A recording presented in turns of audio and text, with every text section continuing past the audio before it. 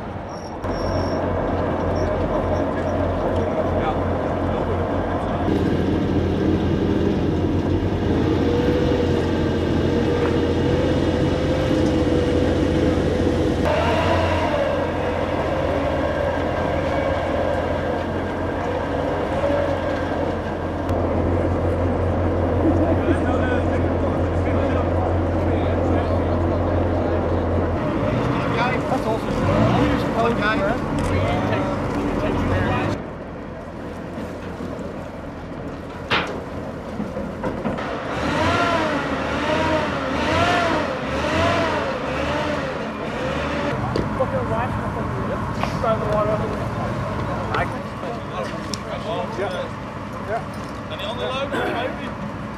Dit is een kollapse. Fucking druk hier. We gaan voor de voorkant van het stuurhuis of zo.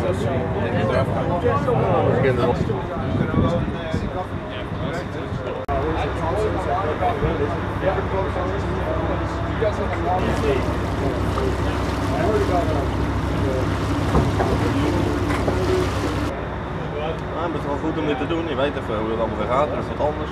Ja.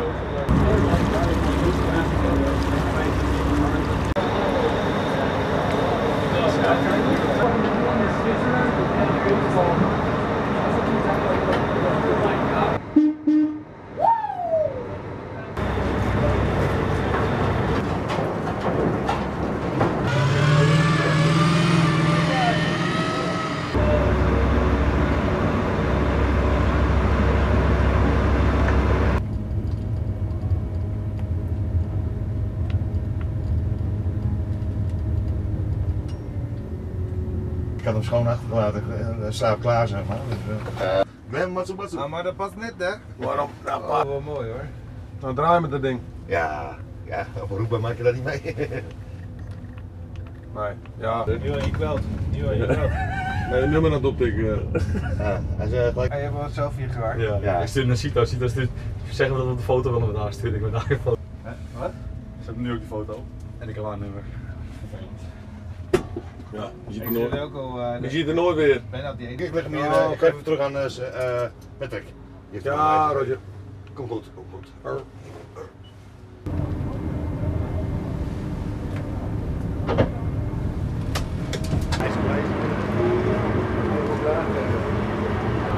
It's like Moose's dog. Moose's dog. This is the most fun. I think we got. I think like now the shots that I want are exercises. Were there captions or anything? Okay. Like all that I told.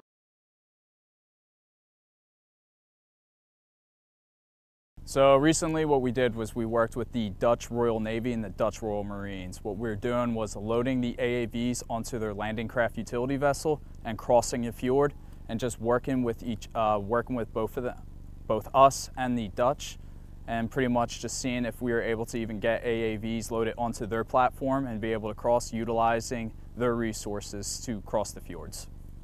It's good because they're our NATO allies, so we want to start building that bond. So if we were to go up against a peer or near peer, then we already have a basis established as far as working with one another and starting to build bonds and trust amongst each other. I learned the Dutch are very nice people, right? They're excited to work with us as we are with them. They're very easy to work with as well, and it just made the training operation that much smoother because everyone was very much excited to work with one another.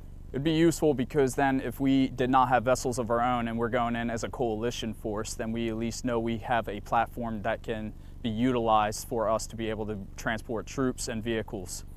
I think that the challenge would really be just the language ability. Right?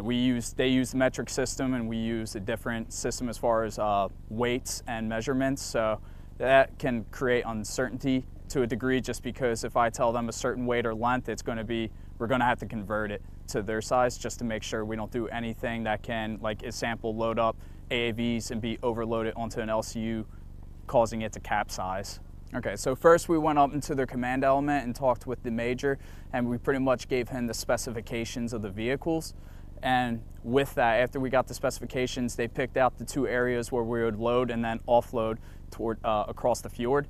From there, what we did was we first made sure that they have their Goliath vehicle was able to even recover our AAVs, and once that was established that it could, we then utilized the Dutch ground guides in order to load the AAVs onto the LCU.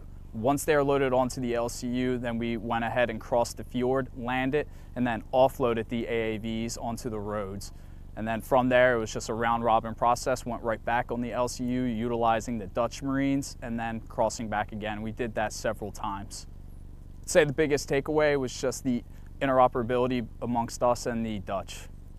Right, Marines enjoyed that as well as the Dutch, so we just built some good ties with that, and I know some of the Marines have just made friends out of that. I enjoyed working in the command element with the Major and First Lieutenant. That was really an easy process. It wasn't as hard as I thought it was going to be at first, especially with the language barrier. They were very receptive to everything that needed to get done, and it was just an easy going process for that.